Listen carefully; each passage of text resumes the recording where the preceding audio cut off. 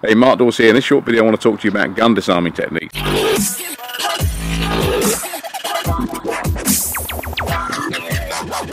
Now this is something I've spoken about before, so there will be a link to a blog post beneath this video somewhere, because I've actually covered this in a blog post before, but I'm going to do a video on it again.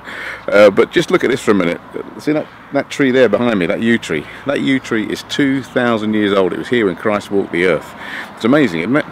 But the reason this video is important is if you want to be around for your kids and your family, and you're thinking about going on a course to learn gun disarming techniques, or you're thinking about teaching gun disarming techniques, then you really need to watch this video. Let's just think about weapon systems for a moment, and particularly let's just talk about a 9mm pistol. If you think about the fact that the bullet leaves that barrel at 1100 to 1300 feet per second, that's equivalent to 820 miles an hour. No human being on earth is fast enough to stop something travelling at that velocity, particularly if the gun is close to you. Now that brings me to the second point. A lot of these gun disarming techniques show people holding the gun in your back or to the back of your head, and you've only got to click on a YouTube link and a whole host of these videos come up.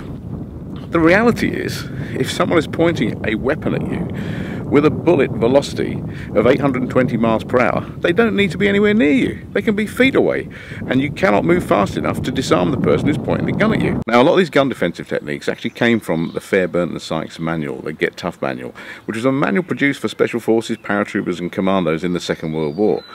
Now, this is a classic picture that comes from that manual. As you can see, that shows a technique.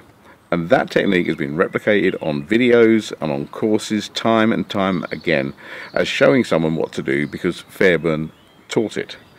But listen to this testimony from someone who was actually there.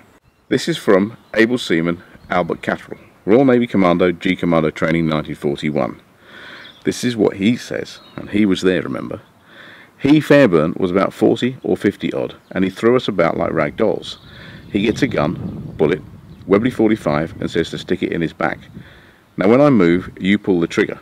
Sodding mad he is, I thought. What I'm trying to demonstrate is you never push a gun into the enemy's back. You never get that close. So the man who was the expert in this actually was demonstrating something that should not be done, which is what I've just covered. But the fact is people who don't understand this are teaching this as a technique because they think that is the way it should be done. And that is bordering on negligence. Okay, here's something else I just want you to consider for a moment. A lot of people teaching this gun disarming stuff are claiming they're either ex-special forces or special forces, or they've been taught by special forces. And the reality of the matter is, and I'm an ex-service person, and a lot of my colleagues who are ex-services, and probably a lot of guys who are still serving will back me up on this stuff, there is very little allocation in a military training program, a close quarter combat or a close quarter battle training program for gun disarming techniques. And the reason is this: if someone on active service is finding themselves in a situation where they're expected to take guns off someone using their hands, they are not using their weapon systems correctly. Okay, let's look at this from a psychological perspective. The fact of the matter is when a gun is pointed at you, it is psychologically defeating. And what's going to happen is your heart rate is going to kick through the roof. It's going to be in excess of 200, maybe even in excess of 300 beats per minute. In addition, the frontal lobe of your brain, the bit you use for cognitive processing, is going to shut down. You're going to have a frontal lobe lobotomy, and you're going to revert back to using your limbic system, which is the brain of a 2-million-year-old ape. So, all these complex multi-move techniques that you're storing in the frontal part of your brain, the bit we use for creative thinking, is not going to be there for you when that gun is pointed at you. You're going to revert back to basic fight and flight response. Oh, I'm now standing in the grounds of St Mary's Church on Hayling Island. It's a beautiful old church, and there's still bullet holes in the wall behind me there from the English Civil War, from the days of Oliver Cromwell. But I brought you here for a reason. I mean, if you look around this churchyard, you'll see that it is absolutely covered in gravestones. And the point of this is, if you think a gun disarming technique is going to work, that's probably where you're going to end up, 6 foot under. Now, if you're paying to learn this stuff, really rethink it. And if you're teaching this stuff, just think about what you're actually subjecting people to. You may be giving them a false sense of security and leading them on a completely misguided path that could result in them losing their life. But there's another reason, if you are a trainer and you're teaching this stuff, that you need to be aware of, and that's professional indemnity insurance, and I'll come on to that in a minute. I'm sat outside the United Reformed Church in South Hayling here, and this is the church that we brought Sam Childers to when he came to speak on Hayling Island a couple of years ago. The machine gun preacher, that is, Sam Childers, in case you don't know that. Now, professional indemnity insurance. Now, a lot of you as instructors will have your public liability and your employee's liability insurance if you need that one. But you should also have professional indemnity insurance. Now, I've done a video on this a while ago, so hopefully there'll be a little icon up there which will link to the video. I'll put it on as an end screen one as well. But the fact of the matter is if you are teaching stuff that is negligent, then someone can claim for what you teach outside of the classroom. It also, they can claim against your professional indemnity insurance for stuff that you say. So if you give incorrect advice, or you teach something incorrectly, and someone goes away and gets seriously injured or killed, then they or their family can actually sue you. But here's the thing, and I urge you to watch the video on this, okay?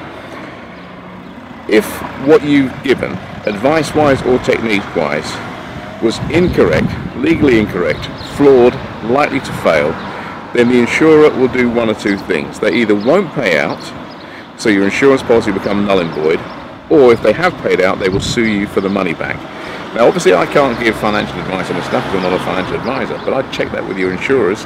But click on the link above, or wait till the end of the video and go to that video and watch that one next. That's really, really important. And that's another reason why I have concerns about people teaching these gun disarming techniques, because I genuinely think they're giving people a false sense of security.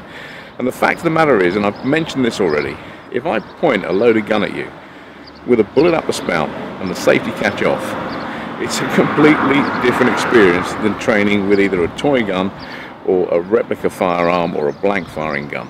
Okay, it's completely different. And I think that people teaching this stuff should be made aware of their particular liability. And if you, once again, are looking to go training in this stuff, to be trained to learn this stuff, then choose your training provider carefully. Now, we've been around a long time, and I won't teach anything where there is a liability in it, and I won't teach anything that's legally incorrect or wrong, and a lot of you that know me know that anyway. So please check this last bit out, your insurance out with your insurers.